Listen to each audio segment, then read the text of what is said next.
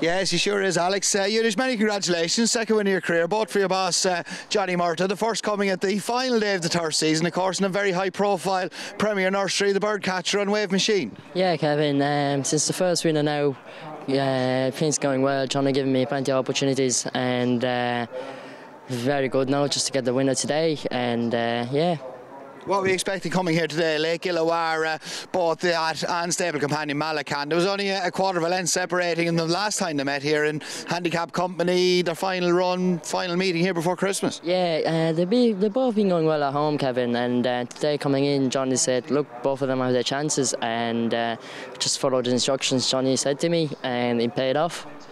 And they went a right good gallop up the front end as well. It was always gone, they couldn't keep going the gallop they went up in the front. So you sat in a perfect position, what, mid-div? Yeah, mid-div. I was just behind, say, fourth off one of the rails, so kind of suited me, the gallop they were going. You know, I just sat back, let her feel have a breather, and then come into the straight. Then she picked up nicely and fought off to the end well. And the visors helped her as well? Yeah, the visors help her a lot. You know, she's kind of green filly, and she's only, what, fifth, sixth run, and so she needed that, and hopefully she'll come on well from that run now. Good stuff. And you just had the furlong pole, it looked like you're in all sorts of trouble. She's by Australia. That stamina in the final furlong really came to the fore. Yeah, it all came to the fore. She stayed on well, like I said, she picked up, and then I just was worried for a bit there, and I looked over, I see Daniel on my left, and then I just hoped that she kept going, and she did. She gave you a good blowout? Yeah, she did give me a good blowout, so yeah, that's all it's about, Fran, you know, just get more rides, get more practice, and get better. And she looks like a filly. The further she goes, the better she'll be. For her to win over 7 furlongs, you'd think going a mile and a quarter in time, she could be better. Yeah, it might suit her better than anything, you know, give her time to get a breathe into the race, and then picked on, and then like you said, yeah, she finished off well, stamina played in, so hopefully I might step up there, now. Well, I'll leave that to Johnny to decide, but I'm not the man to. But and Yudish, we just had to see a lovely clip of you, of course, that was put together by equuip, of course. equuip, the Education and Welfare Department in HRI as well, and it's just trying to showcase and educate people that there's so many different careers in the racing and breeding industry as well, and it just shows the diversity as well here in Irish racing. Yeah, equuip, Heather, and she reached out to me to do a clip on me to show the diversity in racing, the opportunities you can get, and I think equuip, it's all about to give other people opportunities and show chances that or the jobs they can get to Irish racing. So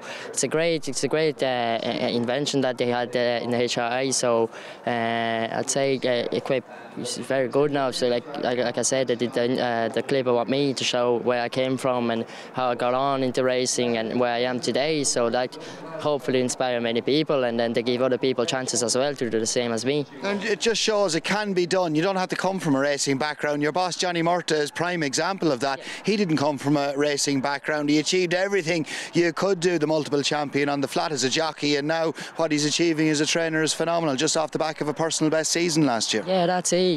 Like for Johnny himself, didn't come from a racing background, and he got the opportunities, and I don't think he got it as easy as it is now. Like I said, equuip came on to make that easier for the people, you know, just to get them into racing and show them the opportunities that they can get and where they can go. So I think it's a great thing.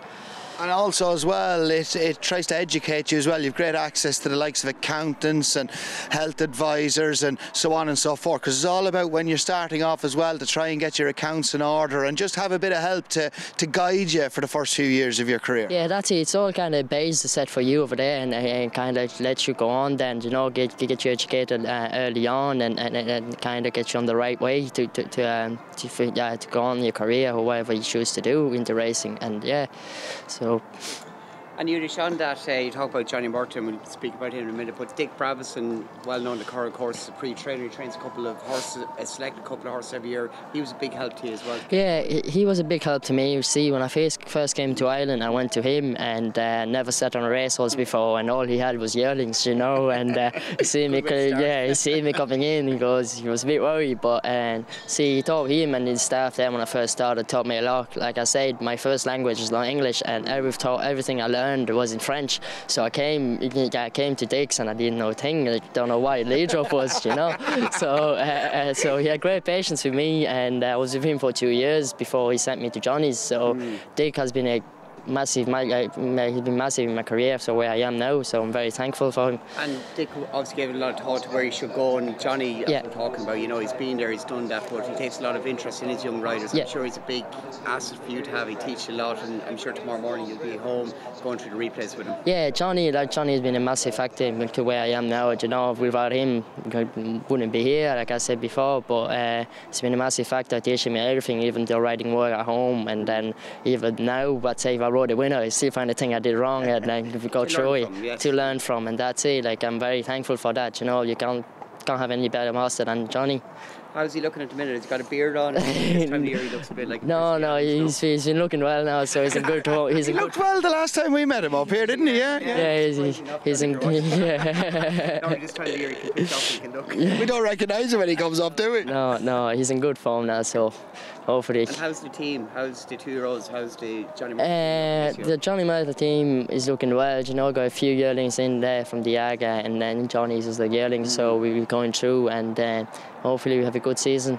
And you must be looking on with it, and interest how Jamie Powell, Ben Corner getting on down in Australia, something like that in the future might be good for you as well. Yeah, something like that might be good. You know, I've been talking to Jamie, and he'll be ringing me saying how he's getting on and how he's good over there, and you know, I'm here riding out yearlings in the cold winter, so hopefully that'll be something I'll look into in the future and help me a lot. And to get back long term someday to ride Mauritius, I'm sure that'd be lovely to just have a ride in your home track at home. I love to go sharp back. Track, well, yeah, it's a very sharp track, so hopefully in the years coming I can go back and ride over there. It's a big sport there in its own right.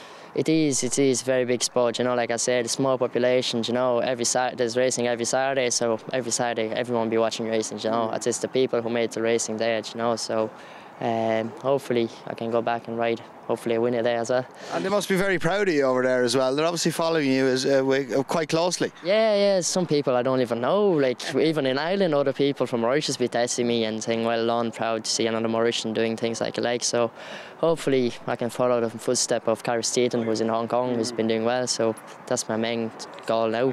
And that's it. Great stuff. You set yourself any targets for the season ahead? Obviously it's a very exciting time, especially in the yard. Johnny's in the morning now, the 2-year-olds are starting to step up a little bit. Yeah, I think Kevin is my agent now, so yeah, hopefully he can do a good job for me, get me a few rides when the season starts, and like I said, my main goal is to lose my 10-pound claim, which is looking better now, but hopefully get a few more winners in and get my name out there, and and that's it. With more riding, even a few rides you've had, do you feel your rhythm, your pace, your everything is... Yeah, I feel it's coming together, you know, like Johnny said to me, it takes at least 15 rides to get to know the pace, to know where you're going, where you're sitting, who you're following and all, but now I feel like it's coming together, and I feel every time I'm pushing a horse out there, I feel myself getting much better myself, and you feel more comfortable on the horse as well, you balance, and to balance the horse as well.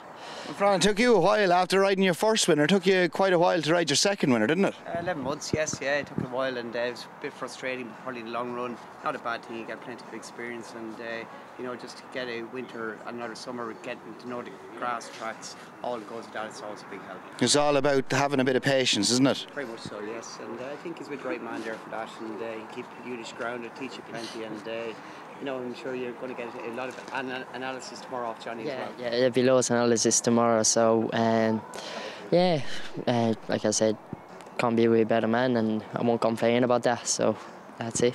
Great stuff. Well, Yudish, many congratulations, and hopefully we're going to be speaking to you plenty going forward on Racing TV. Many congratulations, and you come across extremely well. Well done, and onwards and upwards. Thank you, Kevin. Yeah, thanks very much. Well done.